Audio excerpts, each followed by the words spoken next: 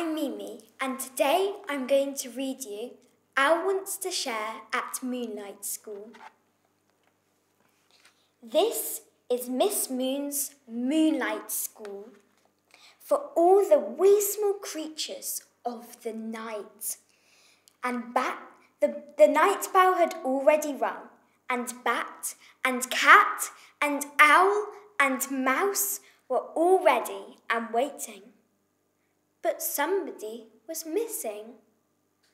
And that somebody was Miss Moon. Suddenly, she stepped out of the crayon cupboard. It was drawing time. I like drawing, said Mouse. Me too, said Bat. And me, said Cat. I do like drawing. Sometimes, said Owl. But only when I'm good at it. Tonight, said Miss Moon, you will all be wonderful. I want you each to draw a favourite nighttime thing. Mouse put up her paw immediately. I will draw a dark and glinty sea. Bat put up her wing. I will draw a dark and whispery tree. I, said Cat, will draw a bee. But bees are nighttime things, said Bat. Mine is, said Cat, and it is dark and mysterious too. What lovely ideas, said Miss Moon. Now, Owl, what would you like to draw? Owl needed more deciding time, so I am going to draw a secret, he said. Mouse and Cat and Bat all chose their crayons and started drawing. Owl was still deciding. Is everything all right, Owl dear? Asked Miss Moon. Owl looked up at Miss Moon. He thought he had an idea, and then he knew exactly what to draw. Owl hurried to the crayon pot, but all the nice nighttime crayons were taken. Poor Owl. He did want his picture to be just right. I'm sure the others will share with you when they're finished, said Miss Moon. But Cat and Bat and Mouse needed all the nighttime colours and simply could not, would not share. I'm not finished, Cat explained. I'm not finished either, said Bat. I expect I shall not be finished for ages, said Mouse.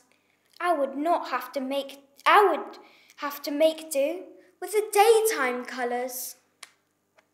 Miss Moon watched to see how everyone was getting on. She was very impressed with Mouse's sea and Bat's tree and Cat's dark, mysterious bee.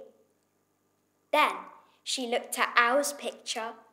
How lovely, said Miss Moon. Owl blushed. Mouse and Cat and Bat all hurried to take a look. Owl was drawing a picture of... You, Miss Moon, said Owl. But, said Bat, Miss Moon does not have blue-green hair, and it is not curly either. She does not have a yellow hair, said Cat, and her hats are always pointy.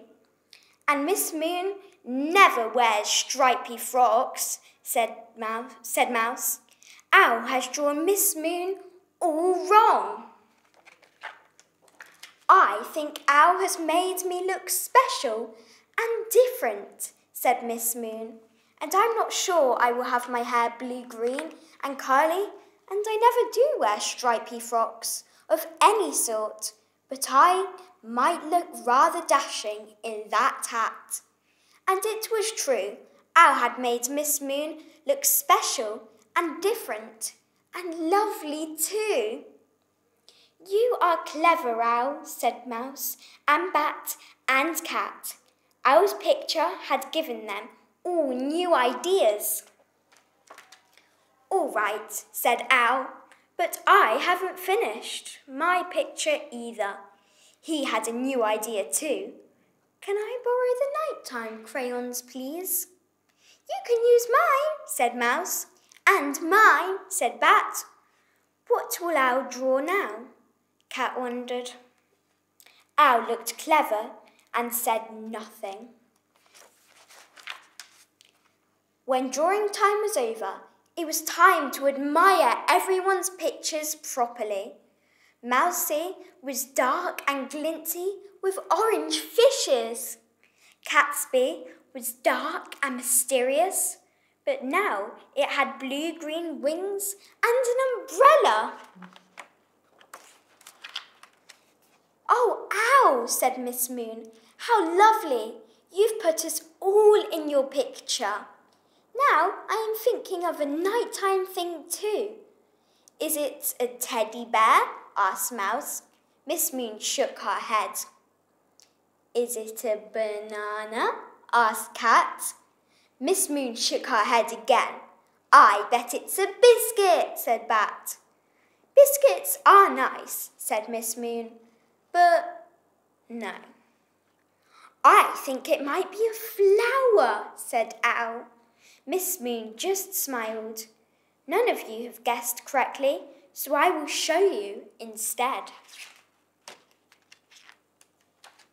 And she gave Owl and Bat and Mouse and Cat each a golden nighttime star. The end. I hope you enjoyed my story. Thank you for listening.